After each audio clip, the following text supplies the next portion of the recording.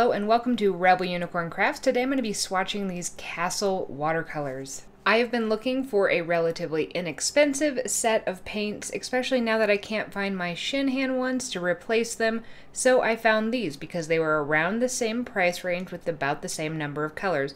I got mine on Amazon for about $22 for 24 of these tubes.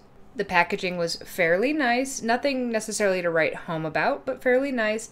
And the one little feature of these I did like is they come completely sealed. You actually have to burst the seal, and that gives me more confidence in them being fresh by the time I actually get to use them. Since we've got 24 colors, I am going to majorly speed this up because I know that your time is precious. For all of these, I will be doing a 4-swatch system. The first one, I just try to get the entire thing covered in as much of the color as I can. The second, I do a gradient.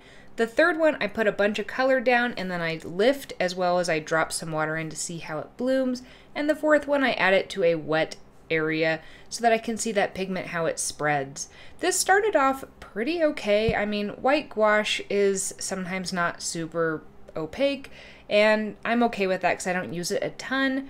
The first 3 yellows were pretty decent. The yellow ochre wasn't as good as I typically like, and I was seeing that they were not as vibrant as some of my other colors, but they weren't bad. Total side note, I do not like it when colors use flesh as the name of a color. Peach or beige, please not flesh. This cadmium orange was pretty good, and then things kind of started to go downhill from here. As you can tell, this grenadine, I like the name of that one, but it's a little schmeary, and it's not too pigmented. And then it was the same thing with that vermilion. It's more schmeary and very unsaturated as far as the color goes. And this continued on for most of the rest of the colors. And another thing I'm seeing in these is there's a lot of granulation in a lot of these schmeary type colors that I don't mind some granulation, but there were a few of these once we got into the blues where the granulation was like nothing I had ever seen before. It not only kind of granulated, but there were these little balls in them, little like sand grains that completely separated out. I have a separate clip at the very end of this video where I can show you more of that. And unfortunately, we didn't really reverse back to the first few where it seemed like they were pretty decent quality. It seemed like this trend of there being minimal pigment, there being way too much granulation, or them being more smeary than actually paint-like. And I guess one good thing I can say about these is they did lift pretty well, so if you really like lifting and don't care too much about pigment, then these ones would be pretty good. I mean, I could paint with some of these, but I do a lot of skies, and there wasn't really a usable blue.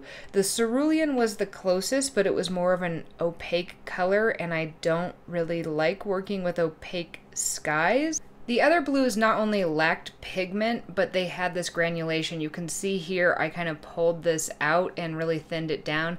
And look at those little nodules. You'll see them in just a second here. I don't know what's happening. It's almost like little tiny pieces of sand or something in this. So let's dive into my actual rating for price and value. I'm going to give them 3 out of 10 Moogies because I think you can get a lot better for around the same price. The quality, I'm going to give them 1. There were way too many that were not good quality in here. It wasn't so much separation like on my other tests where I saw the koi and it was a quality type issue or manufacturing type issue. They were just poor quality. They're going to get their highest rating of 5 out of 10 Moogies for accessibility because you can buy these on Amazon and most people have access to Amazon, but that's the only place I saw them available. They're getting a 1 out of 10. There is no real uniqueness or wow factor unless you like those little beads. And then usability, I'm going to give them 4 because you could use these, but there are some unique challenges with this that are going to make them really hard to get a usable product.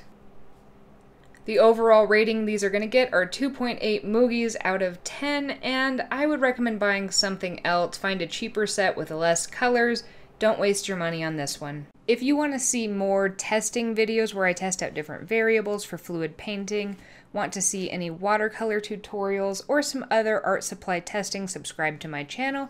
Or if you just want to see some of the art that I create, it's really varied. You can follow me either at Lacey Walker Art or at Rebel Unicorn Crafts on Instagram or Rebel Unicorn Crafts on TikTok, where I make some funny videos as well as some tool talk videos. And I hope that you have a magically creative day.